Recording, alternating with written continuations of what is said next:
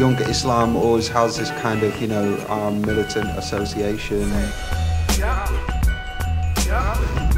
I actually really objected to being called a wired warrior. I don't feel like I'm fighting against anything. I mean, the public, somebody you don't know, puts a radical comment on your blog, and you are held responsible for it.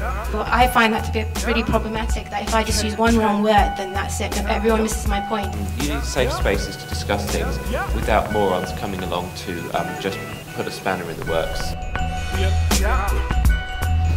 Do you guys think do you ever think you're naff? Everyone knows each other and we're not really talking outside that, so it's like this online ghetto type thing.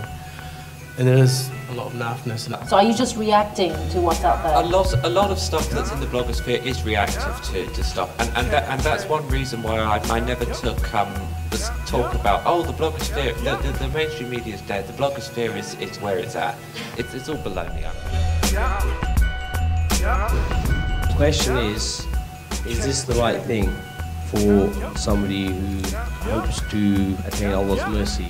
Is it healthy, spiritually healthy, to just put every thought online? I don't consider what I do to be Islamic or spiritual. I want to avoid that discussion, the whole thing.